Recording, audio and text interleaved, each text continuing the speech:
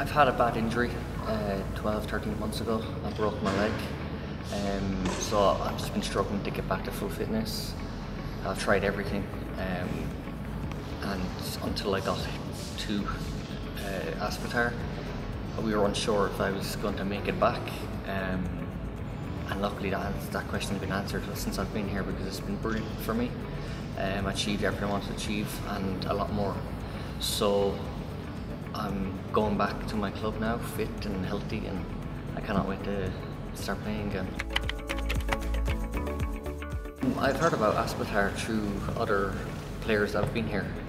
Jack Butland, my teammate, and Shay Given also have been to Aspetar, and they spoke so highly of the place, and then I knew this may be the answer for me. And if I don't have any answers here, then I guess I'm not sure where I get the answers from. And it was definitely a great decision to come here.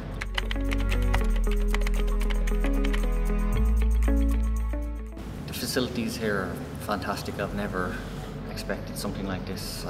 It completely exceeded what I thought was going to happen here. So for me, the facilities are the best in the world. I don't think I can find them anywhere else but from Doha, so I'm really, really happy. I've made the decision to come here. The staff have been fantastic for me. Physios, doctors, the staff throughout the whole building have been amazing, so I can't speak highly enough of them, and I'm very grateful for everything they've done for me. Luckily, thanks to you guys, I've put myself in a good position to go back for the next season.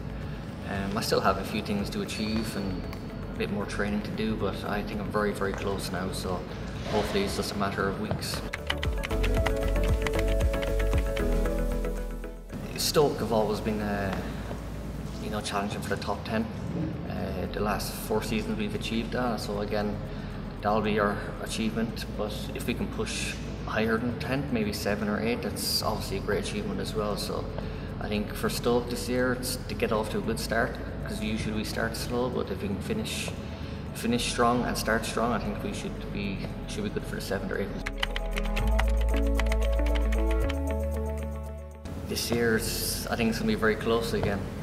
Chelsea had a strong season last year, but a bit close behind them, or Tottenham. I think Man United are going to be good this year, Man City. Guardiola has a second season now under his belt, so it's going to be very, very tight, but I think Chelsea again are going to be very, very strong.